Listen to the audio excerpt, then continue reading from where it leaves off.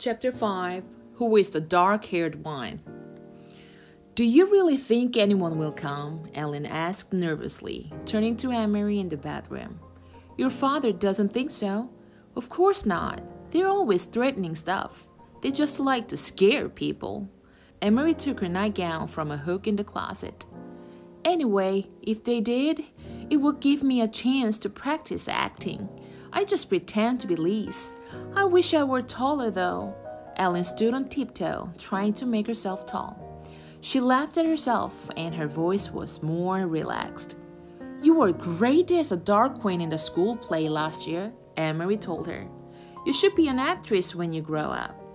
My father wants me to be a teacher. He wants everyone to be a teacher, like him. But maybe I could convince him that I should go to acting school. Ellen stood on tiptoe again and made an imperious gesture with her arm. I am the Dark Queen, she intoned dramatically. I have come to command the night. You should try saying, I am Liz Johansson, Emery said, grinning. If you told the Nazis that you were the Dark Queen, they'd haul you off to a mental institution. Ellen dropped her actress pose and sat down, with her legs curled under her on the bed. They won't really come here, do you think? She asked again. Emery shook her head. Not in a million years. She picked up her hairbrush. The girls found themselves whispering as they got ready for bed. There was no need, really, to whisper. They were, after all, supposed to be normal sisters, and Papa had said they could giggle and talk. The bedroom door was closed. But the night did seem somehow different from a normal night. And so they whispered. How did your sister die, Emery? Ellen asked suddenly. I remember when it happened. And I remember the funeral. It was the only time I have ever been in a Lutheran church. But I never knew just what happened. I don't know exactly, Emery confessed. She and Peter were out somewhere together, and then there was a telephone call that there had been an accident. Mama and Papa rushed to the hospital. Remember? Your mother came and stayed with me and Kirsty. Kirsty was already asleep, and she slept right through everything. She was so little then. But I stayed up, and I was with your mother in the living room when my parents came home in the middle of the night, and they told me Liz had died. I remember it was raining, Ellen said sadly. It was still raining the next morning when Mama told me. Mama was crying, and the rain made it seem as if the whole world was crying. Emery finished brushing her long hair and handed her hairbrush to her best friend. Ellen undid her braids, lifted her dark hair away from the thin gold chain she wore around her neck, the chain that held the Star of David, and began to brush her thick curls. I think it was partly because of the rain. They said she was hit by a car. I suppose the streets were slippery, and it was getting dark, and maybe the driver just couldn't see. Emery went on, remembering. Papa looked so angry. He made one hand into a fist, and he kept pounding it into the other hand. I remember the noise of it. Slam, slam, slam. Together, they got into the white bed and pulled up the covers. Emery blew out the candle and drew the dark curtains aside so that the open window near the bed let in some air. See the blue trunk in the corner, she said, pointing through the darkness. Lots of Liz's things are in there, even her wedding dress. Mama and Papa have never looked at those things, not since the day they packed them away. Ellen sighed. She would have looked so beautiful in her wedding dress. She had such a pretty smile. I used to pretend that she was my sister too. She would have liked that, Emery told her. She loved you. That's the worst thing in the world, Ellen whispered. To be dead so young. I wouldn't want the Germans to take my family away, to make us live someplace else. But still, it wouldn't be as bad as being dead. Emery leaned over and hugged her. They won't take you away, she said. Not your parents either. Papa promised that they were safe, and he always keeps his promises. And you're quite safe here with us." For a while, they continued to murmur in the dark, but the murmurs were interrupted by yawns. Then Ellen's voice stopped. She turned over, and in a minute, her breathing was quiet and slow. Emery stared at the window where the sky was outlined and a tree branch moved slightly in the breeze. Everything seemed very familiar, very comforting. Dangers were no more than odd imaginings, like ghost stories that children made up to frighten one another. Things that couldn't possibly happen. Emery felt completely safe here in her own home, with her parents in the next room and her best friend asleep beside her. She yawned contentedly and closed her eyes. It was hours later, but still dark, when she was awakened abruptly by the pounding on the apartment door. Emery eased the bedroom door open quietly, only a crack, and peeked out. Behind her, Ellen was sitting up, her eyes wide. She could see Mama and Papa in their nightclothes, moving about. Mama held a lighted candle, but as Emery watched, she went to a lamp and switched it on.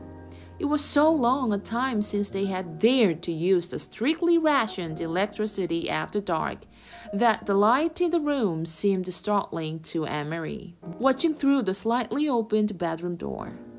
She saw her mother look automatically to the blackout curtains, making certain that they were tightly drawn. Papa opened the front door to the soldiers. "This is the Johansson apartment?" A deep voice asked the question loudly in the terribly accented Danish. "Our name is on the door, and I see you have a flashlight," Papa answered. "What do you want? Is something wrong?" "I understand you're a friend of your neighbors, the Rosens, Mrs. Johansson," the soldier said angrily. "Sophie Rosen is my friend, that is true," Mama said quietly. "Please, could you speak more softly? My children are asleep." "Then you will be so kind as to tell me where the Rosens are." He made no effort to lower his voice. "I assume they are at home, sleeping. It is 4 in the morning after all," Mama said. Emery heard the soldier stalk across the living room toward the kitchen. From her hiding place in the narrow sliver of an open doorway, she could see the heavy uniformed man, a holstered pistol at his waist, in the entrance to the kitchen, peering in toward the sink. Another German voice said, "The Rosens' apartment is empty. We are wondering if they might be visiting their good friends, the Johanssons."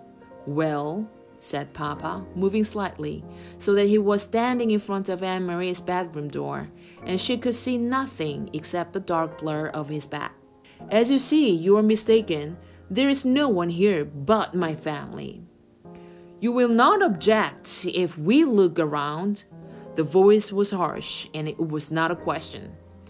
"It seems we have no choice," Papa replied. "Please don't wake my children," Mama requested again. "There is no need to frighten little ones." The heavy booted feet moved across the floor again and into the other bedroom. A closet door opened and closed with a bang. Emery eased her bedroom door, closed silently. She stumbled through the darkness to the bed. "Ellen," she whispered urgently, "take your necklace off." Ellen's hands flew to her neck. Desperately, she began trying to unhook the tiny clasp. Outside the bedroom door, the harsh voices and heavy footsteps continued. "I can't get it open," Ellen said frantically. "I never take it off. I can't even remember how to open it." Emery heard a voice just outside the door. "What is here?" "Shh," her mother replied.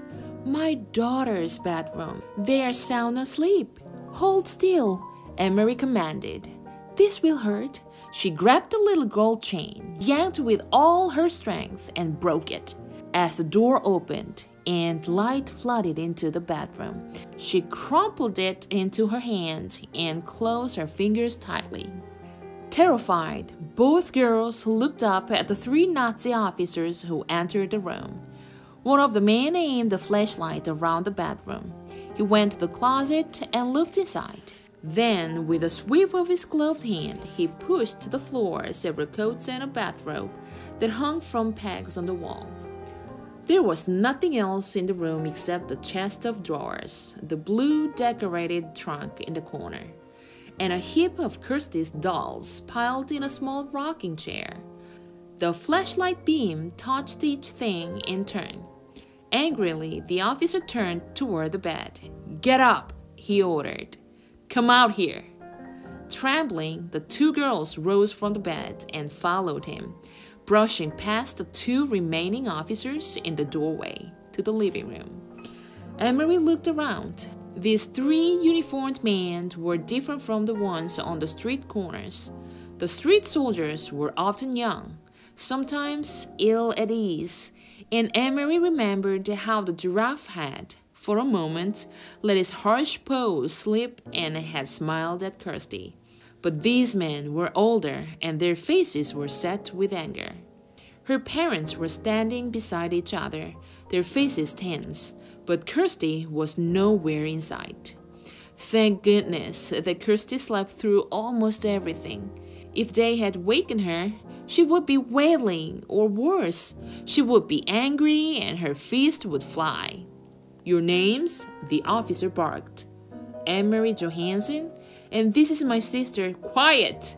Let her speak for herself. Your name?" He was glaring at Ellen. Ellen swallowed. "Liz," she said, and cleared her throat. "Liz Johansson?" The officer stared at them grimly. "Now," Mama said in a strong voice, "you have seen that we are not hiding anything. May my children go back to bed?" The officer ignored her. Suddenly, he grabbed a handful of Ellen's hair. Ellen winced. He laughed scornfully.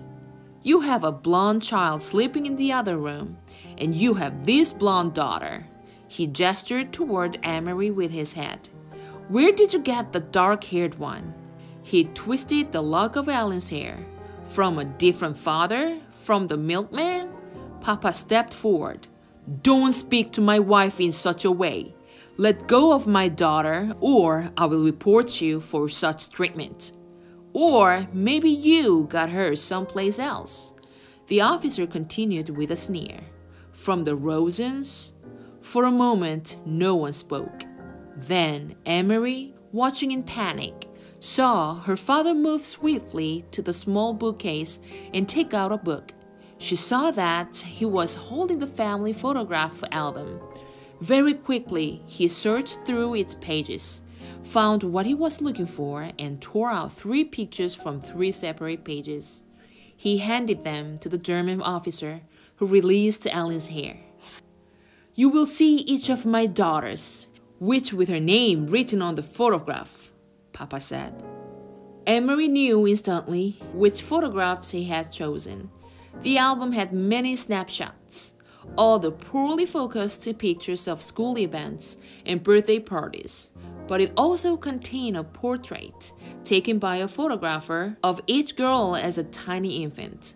Mama had written, in her delicate handwriting, the name of each baby daughter across the bottom of those photographs. She realized too, with an icy feeling, why Papa had torn them from the book. At the bottom of each page, below the photograph itself, was written the date. And the real Liz Johansson had been born 21 years earlier. "Kirsten Elizabeth," the officer read, looking at Kirsty's baby picture. He let the photograph fall to the floor. "Emery," he read next, glanced at her, and dropped the second photograph. "Liz Margaret," he read finally, and stared at Ellen for a long, unwavering moment. In her mind, Anne-Marie pictured the photograph that he held. The baby, wide-eyed, propped against the pillow, her tiny hand holding a silver teething ring, her bare feet visible below the hem of an embroidered dress, the wispy curls, dark. The officer tore the photograph in half and dropped the pieces on the floor. Then he turned, the heels of his shiny boots grinding into the pictures, and left the apartment. Without a word, The other two officers followed. Papa stepped forward and closed the door behind him. Anne-Marie relaxed the clenched fingers of her right hand, which still clutched Ellen's necklace. She looked down and saw that she had imprinted the Star of David into her palm.